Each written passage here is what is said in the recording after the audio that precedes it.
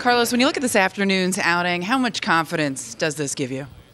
Yeah, I mean, 4 ups, got to work with Wells again, and velocity was there, hit some heaters, found some lanes, and, overall just a good outing and definitely builds in confidence for sure. You mentioned the velocity fastball, not necessarily there last time.